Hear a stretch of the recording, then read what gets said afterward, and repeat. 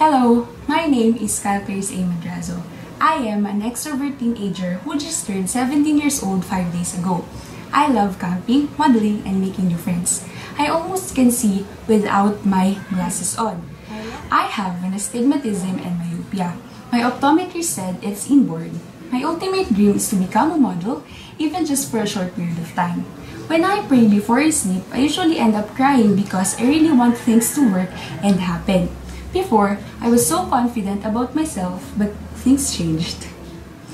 My dream job is flight attendant. I feel like I am fit for that job since I have a good personality, I like traveling to different places, and I love serving other people.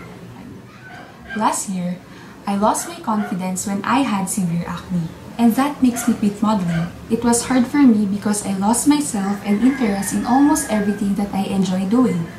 But I am lucky because I am surrounded with a lot of good people who did not get tired of motivating me to feel better, and they played a big part in my journey.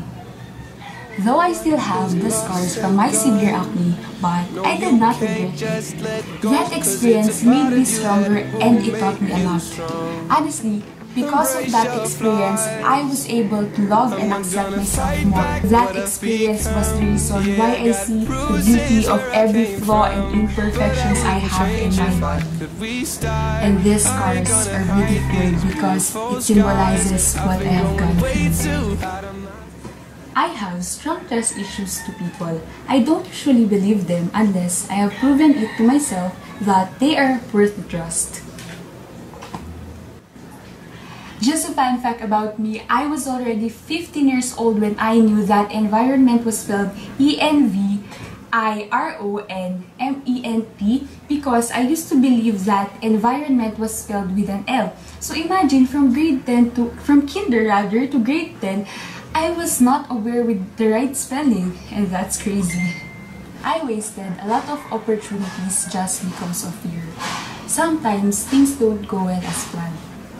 My favorite Bible verse is Romans 8:18, and it says there that I consider that our present sufferings are not worth comparing with the glory that will be revealed in us. In other words, we do not dwell on the pain and sorrow, but we look forward and remain hopeful for a brighter tomorrow by God's grace.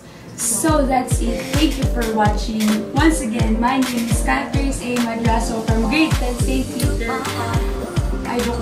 Grade 11 STEM